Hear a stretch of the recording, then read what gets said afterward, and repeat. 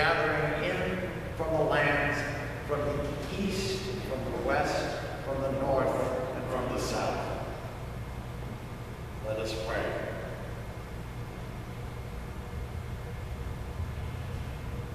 Almighty God, gracious Lord, we thank you that your Holy Spirit renews the church in every age. Pour out your Holy Spirit on your faithful people. Keep them steadfast in your word. Protect and comfort them in times of trial. Defend them against all enemies of the gospel, and bestow on the church your saving peace. Through Jesus Christ, our Savior and Lord, who lives and reigns with you in the Holy Spirit, one God, now and forever. Amen.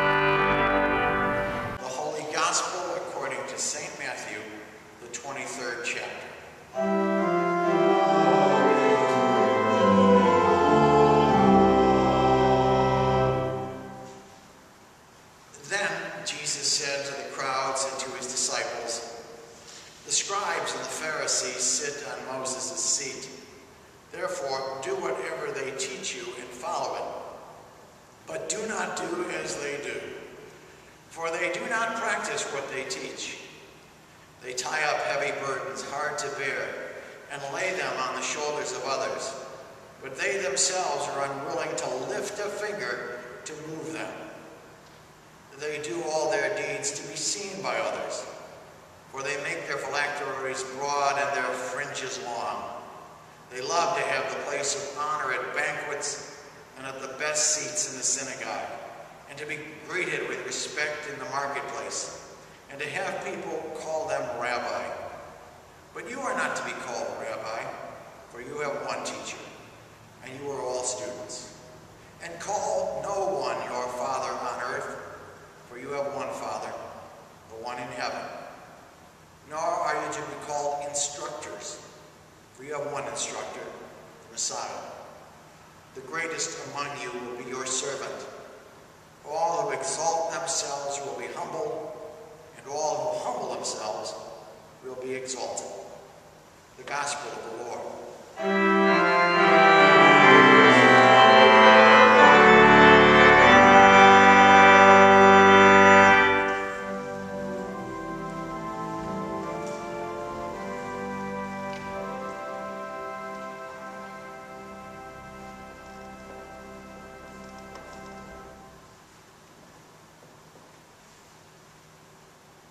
Jenna Kim Jones was an intern on the Martha Stewart Show, the Daily Show with John Stewart, and the David Letterman Show.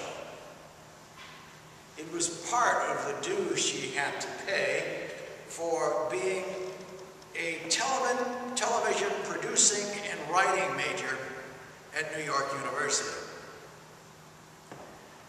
That kind of major can find you putting yourself through school working behind the counter of a candy store, which is exactly what Jenna did, because even though she had internships, they were unpaid. Letterman finally hired her on a part-time basis until she got a full-time gig on the Daily Show with John Stewart.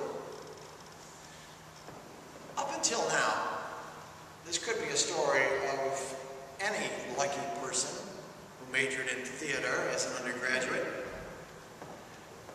The joke about these poor souls is that sometimes their one and only line in show business is, "Would you like fries with that order?" But there's a twist here. As you know, as they say in comedy, Letterman works clean. There may be a double entendre every once in a while, or a raised eyebrow on Dave's part when a guest gets too bawdy, but it's all pretty tame. John Stewart, on the other hand, does not. His show, while hilarious, is a language lesson. This is a sermon, so I'm going to leave that right there. But it leads me to the surprise that Miss Jones worked on the Daily Show because she is a Mormon. And one would think that the program would be off-putting to her Mormon sensibilities.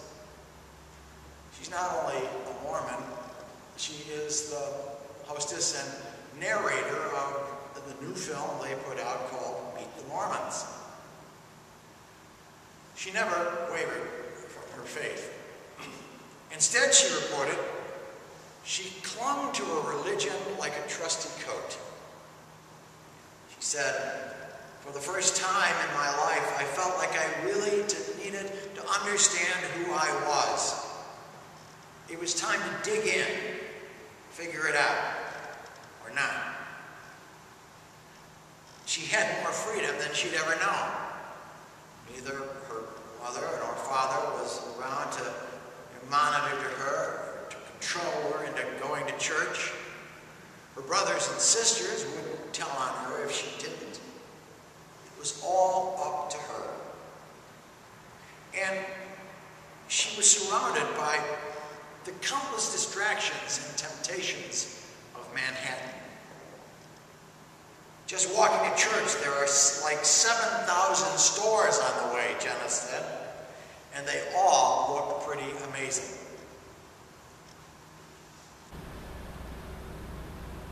One of the things the Reformation brought to the life of faith was the freedom to choose.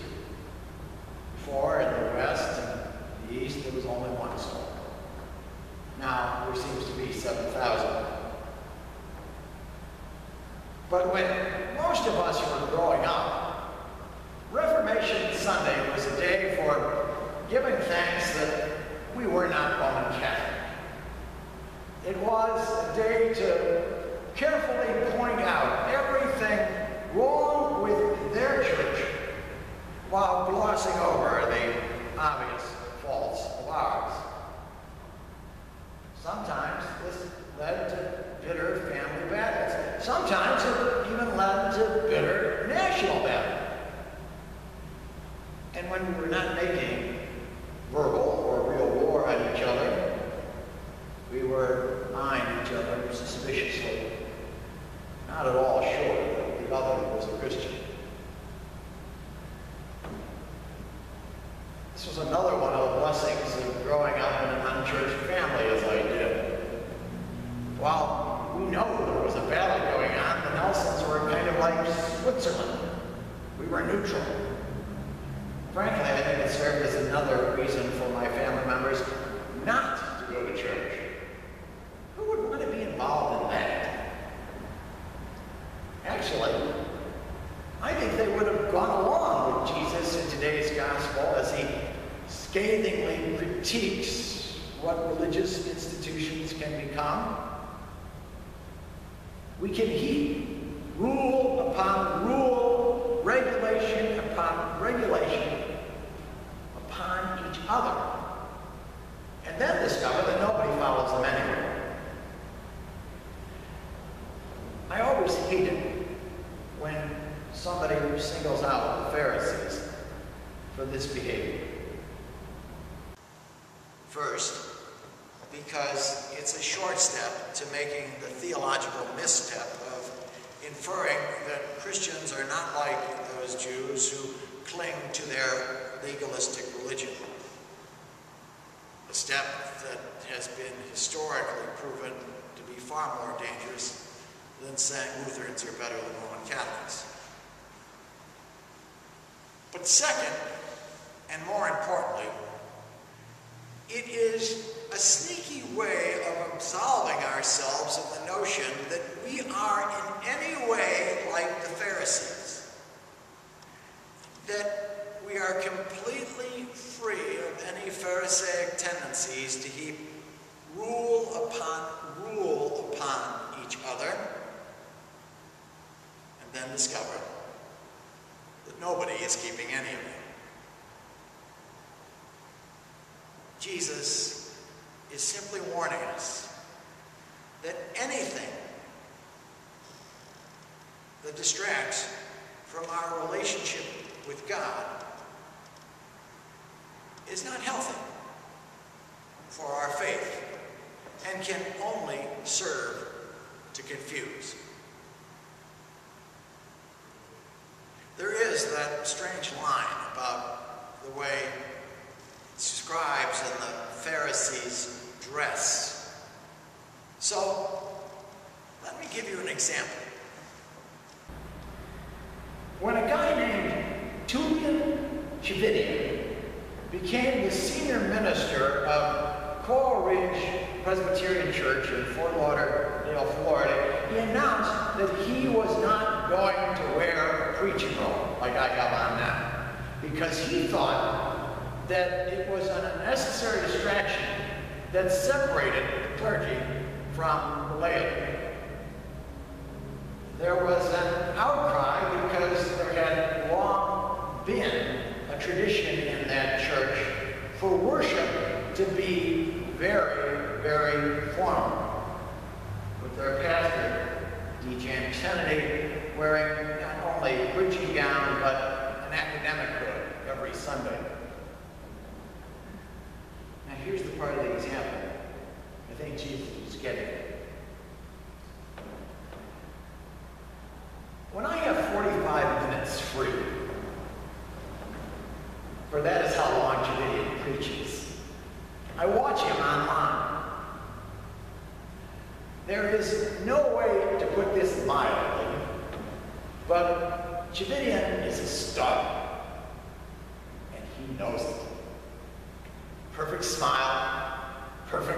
boredom tan, tight-fitting jeans and a form-fitting polo shirt, always with one more button unbuttoned than necessary. He is also tatted. He has tattoos, and they are clearly visible, but almost indecipherable on this part of his arm.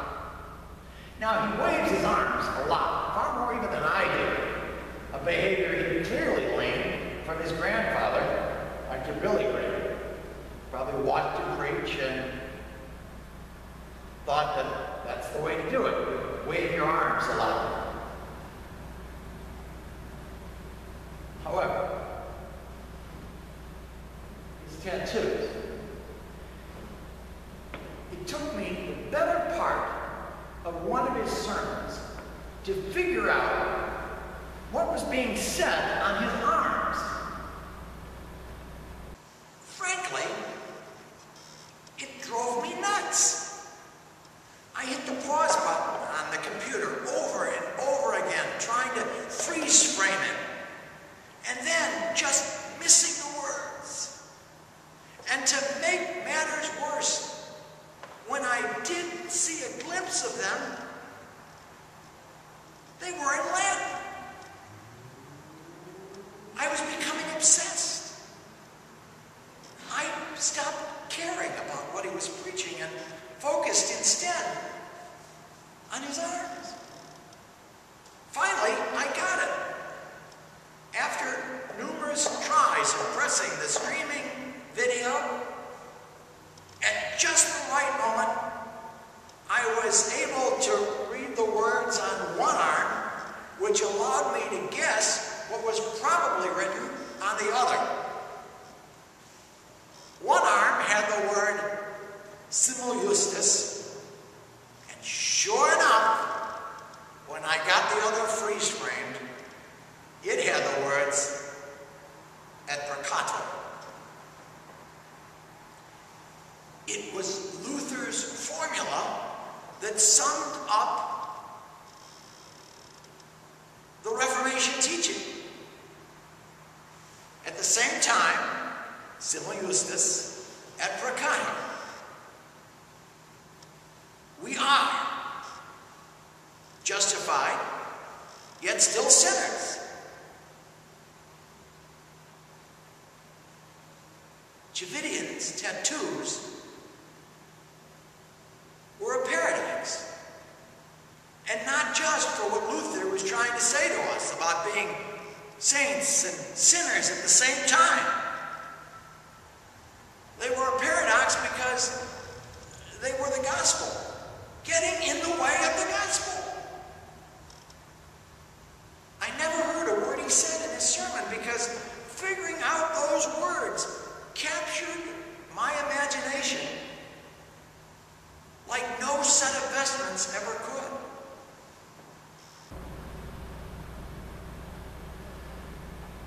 I think that's what Jesus was getting at. We live in a culture where we are surrounded by 7,000 stores. We may shop at a store called wealth or appearance or individualism or materialism. We may do all we can to make ourselves healthier, wealthier, and wiser. We may sacrifice or have sacrificed for our children's future, hoping to make their lives better than ours were. But we leave without faith, and all we find ourselves living with are distractions.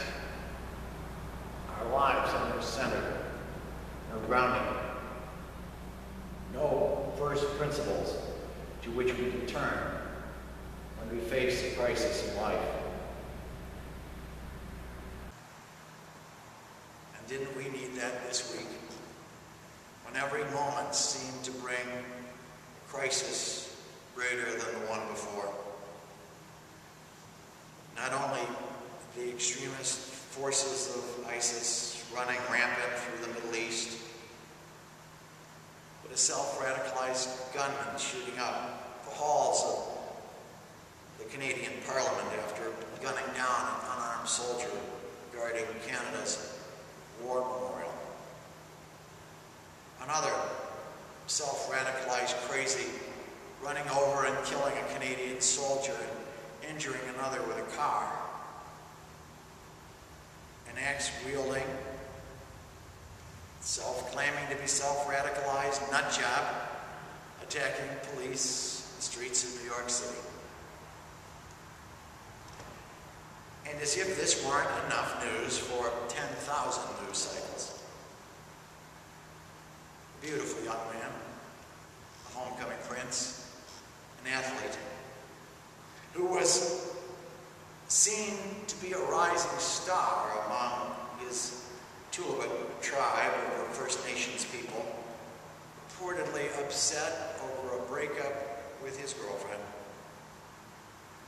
walks into a high school cafeteria, shoots 4 people, 2 of whom were his cousins, before killing himself.